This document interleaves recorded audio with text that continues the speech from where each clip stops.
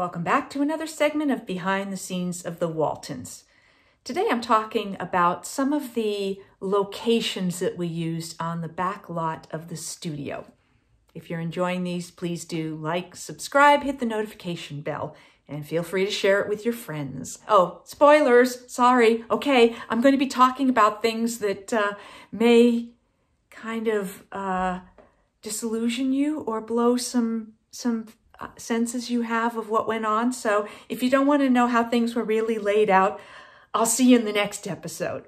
But for those of you who'd like to know some of the little secrets behind the way this was all laid out, stick with me. I'll take you on a little tour of the back lot. The locations on the back lot were much more condensed than they appeared to be when you saw an episode. The house, as I have mentioned, was just a facade. When we worked on the back lot, the entire company, all of our drivers, everything was towed from stage 26 out to what we called Lima Road, and everything would be parked out there.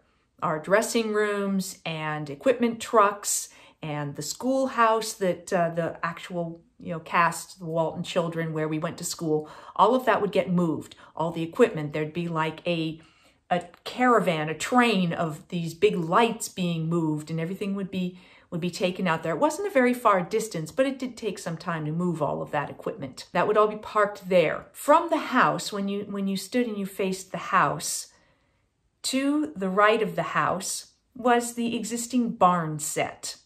That barn we did shoot interiors and exteriors of. Next to that was the old sawmill, which you saw them work at. And that was a functioning sawmill. They were able to actually cut wood there, although they rarely cut real wood. And when I was talking to Eric about that, he said a lot of times they did things like sanding things and you didn't see as much actual cutting of the lumber. But he said Ralph had no qualms about doing it, and no safety equipment, no nothing. They were pretty brave working with some of that stuff, but there you go. Behind that barn area was the old smokehouse. Next to it was the chicken coop where we did have chickens. I can't remember if the chickens were there all the time or whether they brought the chickens in and out. I know some of the other animals like the cow and the mule and the peacock, they did not stay there on a regular basis. They had owners, wranglers, people who cared for them. And when we were going to use them, they would be brought in for the day. And, they would be hauled in and they would be used for the day, and then they would go back to wherever they lived the rest of the time. In front of the house was a section where you saw the grass and the teeter-totter. And of course, the tree house was over there by the barn as well. As you moved past the house towards the shed again was a much smaller actual physical structure.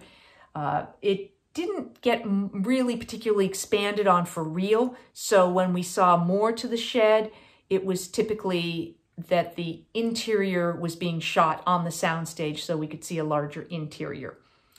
In front of the shed was the vegetable garden, which Will Gear actually planted and cared for. You continued along that road and you got the section where the new mill was built. Again, that was a usable set. They actually were able to cut wood, fake wood, whatever it was that they were doing in that actual location.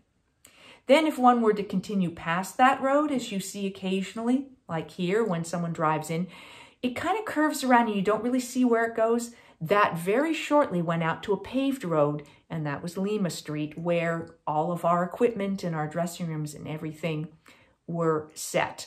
And they would put these lights, on like a tripod, there would be a red light, and when we started filming, a bell would ring and that red light would come on and it would flash, it would circle, it would flash. So anybody coming up along that road would see that a production was actually filming at that moment. So they would know to be quiet, cut their engines, anything like that, until there were two bells, which meant we were done filming, and the red light would go off. When we left the house and we headed up this section between the chicken coop and the front yard, and you can continue along, right around the corner virtually from there was where Ike Godsey's store was. Also just a facade. You could go in, but there was really nothing in there. It was even less in there than there was in the actual Walton House. In later years, right across from there was what became Jim Bob's garage, which was built later. But early on, it was really just an open dirt area. And that was when we did things like the Ferris wheel, that episode, or things or the horse race, like the thoroughbred. Those were areas where it was just open dirt and we could have large gatherings, different carnivals, different things were held there. Across where Jim Bob's garage ended up being, you would see some sort of rock formation type things. Those were mostly fake rocks. And for instance, in the Ferris wheel, you see the man who ultimately gets hit by the Ferris wheel. You see him up there and kind of hiding something in that area. In the wager, when we had the horse race, you see us ride those horses up and over that area. That went up and down into another area, and very close to there, you were back out on Lima Road. If you went kind of past Ike's store and you took a strong right, that went out to Lima Road. And there would be a red light there too. So both ends of where you could enter our shooting area, they would have lights on. If you, from Ike Godsey's store, you had paths that just went down dirt roads. And you would see us enter from those directions at times coming from school, things like that. If we were coming to Ike's from the house, usually we came along one of those paths. When you started down those dirt roads, we were in the section we called the jungle. It was just basically dirt roads, and we could do shots with the truck driving along. In the horse race, we did that. In the thoroughbred, so various different, the motorcycle race, all of those types of things, utilize those sections of road. That road also led to Druscilla's pond, which was only a short distance away down that path.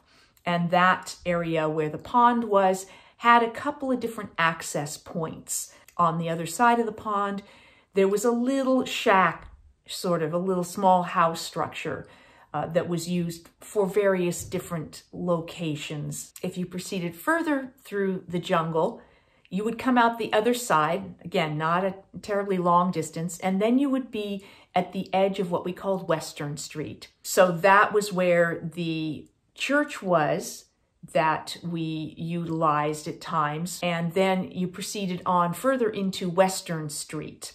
At times, it really just looked like a deserted Western Street. When we would use it, it was more set decorated. There would be more people, more vehicles on the street. Sometimes you'd see horses or mules or whatever, carts, because they were actually building a look and building the set decoration for that. Otherwise, it was a set. The Western Street had been used for years on various different locations. So there you have some more behind-the-scenes information about the locations on the backlot of Warner Brothers Studios that we utilized during the filming of the Waltons. I hope you've enjoyed this segment. I'll be back with more behind the scenes of the Waltons and more episodes of Ask Judy. Thanks for watching.